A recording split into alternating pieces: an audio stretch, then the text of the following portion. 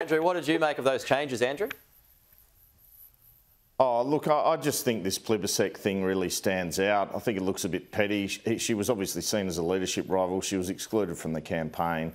She's not even the #1 Environment Minister, Chris Bowen is, so she can't be happy. She had education, skills and training. She had skills and training taken off her in the last Shadow Cabinet reshuffle. She's a former Deputy Leader, and she's someone who's very popular with Australians, so I just wouldn't have done that to her. Having said that, Jason Clare, Minister for Education, interesting appointment. This is a job that after the 2013 defeat, Peter, he said was his dream job.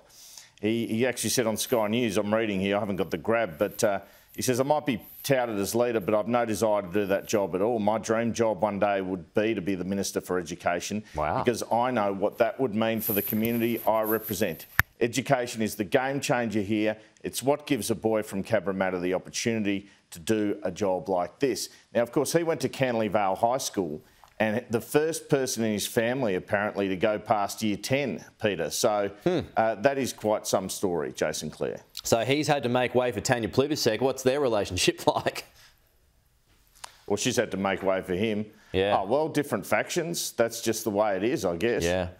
So does Anthony, I mean, there's the old saying, you know, you keep your friends close, you keep your enemies closer. Should that have applied here? Well, in my view, it's always useful, at least not to unnecessarily annoy them at the very least. You try to minimise violence in politics because it can come back to bite you, Pete. But look, he's rewarded all his friends, hasn't he? Murray Watt's in the Cabinet. Even in the Assistant Minister ranks, you've got Tim Ayres, you've got Jenny McAllister. So, but that's quite normal, but you just don't want to demote your enemies too much.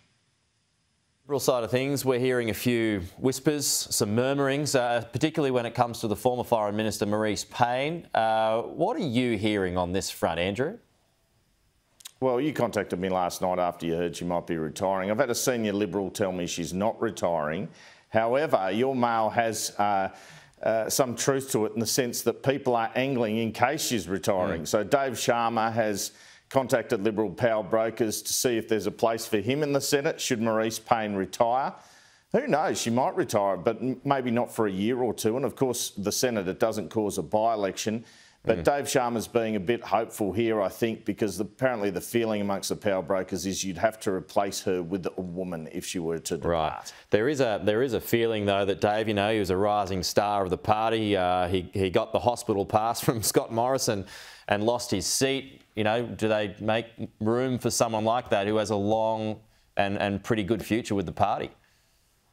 The problem they've got is there's not much room, and there's not much room for blokes. They've only got 7 women in the House of Representatives. It's quite extraordinary. The Liberals have 7 women in the House of Representatives. Anthony Albanese has 10 women in his cabinet. What a contrast. Yeah. Wow.